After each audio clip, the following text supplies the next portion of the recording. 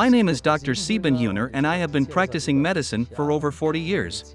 Since 2005 my team and I have also been conducting stem cell therapy. Stem cells have regenerative properties. Tissues that have lost their normal functions can be restored with stem cells. Doctors can successfully use the methods of classical medicine while supplementing them with stem cell therapy. One clinical case stands out in my mind. After only 2 courses of therapy, the patient was able to get up from her wheelchair and began to walk.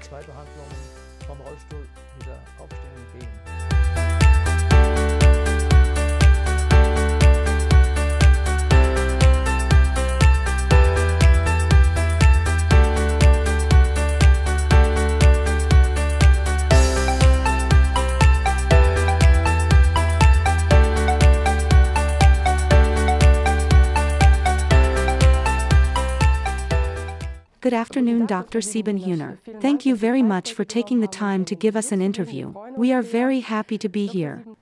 Please tell us about the discovery of cell therapy.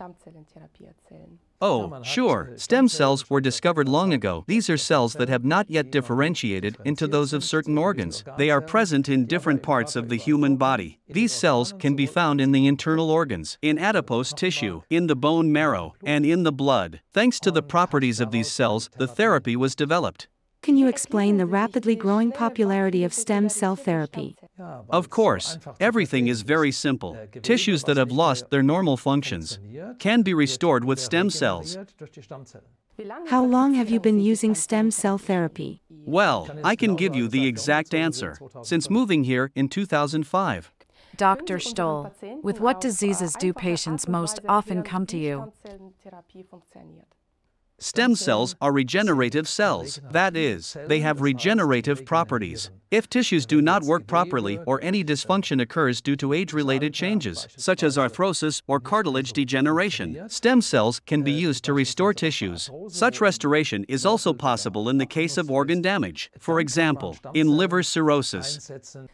In what medical spheres are stem cells used?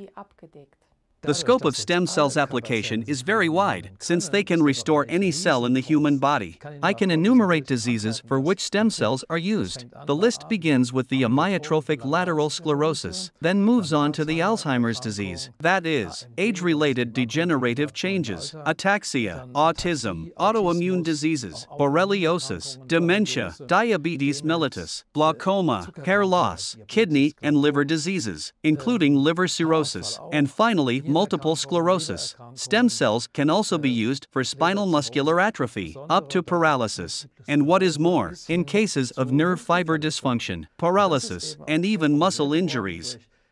Stem cell therapy is also popular among athletes. For example, football players with muscle injuries recover faster with the use of stem cells. Cell therapy for football players is more often carried out abroad than in Germany. Football coaches complain that Germany needs more offers for stem cell treatments to restore muscles in football players. How effective is radiation therapy for throat cancer?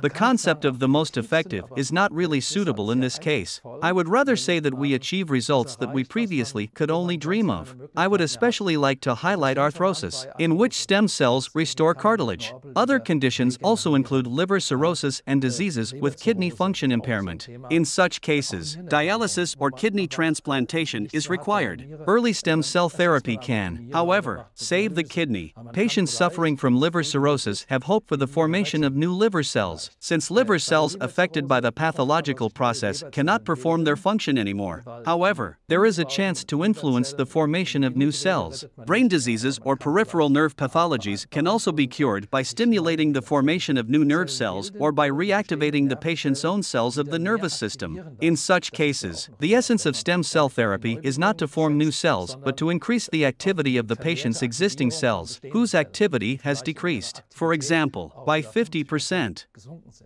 How effective is stem cell therapy compared to conventional therapies? It is impossible to compare the results of treatment directly because everything is very individual. In some patients, stem cell therapy gives better results, while in others, classical treatments are more effective. Each case should be assessed individually. When can radiation therapy be the only treatment? The effectiveness varies according to the disease. Let's discuss, for example, in an underactive thyroid in which the regeneration is not as successful as we'd like. In this case, the doctor must also restore the thyroid gland function, as the regenerative process is impossible without it. In addition, other metabolic disorders develop in the body, which also must be taken into account. As a result, the outcome is not solely dependent on stem cell therapy. There are also other aspects that have to be considered for the treatment to be effective. When does stem cell therapy give the best results? The best results can be obtained when treating joints, from knee and hip injections to other joints. The internal organs, such as the liver, kidneys, and especially the brain, can be successfully restored as well. In certain brain pathologies, when its function is far from 100%, significant improvements are noted after treatment. I cannot say that the organ will be restored completely. Nonetheless, brain function can be significantly improved. In this case, everything is also very individual and depends on many factors that we need to take into account and deal with. For example, if we speak about autism and multiple sclerosis, I also remember a special case. After 2 courses of treatment, the patient was able to get out of her wheelchair and began to walk again, but was unable to jump. At least, we've managed to restore her walking skills. The conclusion is the same. I repeat what I said at the very beginning of our conversation. In addition to the methods of traditional medicine, there are others. Furthermore, these can be well combined. Doctors can successfully use the methods of classical medicine while supplementing them with stem cell therapy. How is stem cell therapy performed? It depends on which stem cells are used. Previously, the bone marrow was the most common source of stem cells. Now adipose tissue-derived stem cells are also used. You may claim that it sounds quite strange, but it is effective. Stem cells can be harvested from adipose tissue, since there is a lot of adipose tissue in the human body. Therefore, there are also many stem cells in this tissue, and their number is not limited as, for example, in the bone marrow, up to 500 million stem cells can be harvested. We had a special case in our practice. We've managed to harvest 5 billion stem cells, but this is too much. The sources of stem cells are therefore blood, adipose tissue, and bone marrow. As a rule, stem cells are harvested from these organs. With what diseases do patients most often come for stem cell therapy?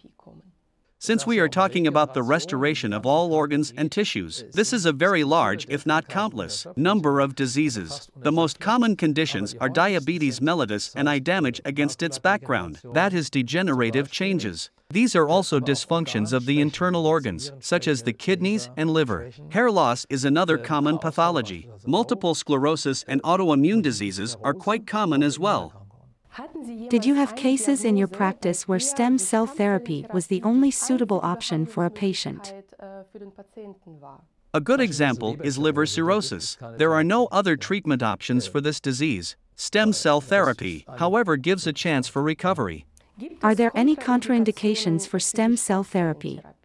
In general, there are no contraindications, but there are still certain limitations. These include pregnancy and childhood. Treatment should begin no earlier than the age of 1 to 2 years, and it is even better to start no earlier than at the age of 3 years. The source of stem cells in this case is blood, not adipose tissue. Can stem cell therapy be combined with other treatment methods, for example, with hormone therapy? In fact, we even need to do it. It is necessary to use every opportunity to influence the metabolic processes in the patient's body to improve the therapeutic effect. How do stem cells work in patients with optic nerve atrophy?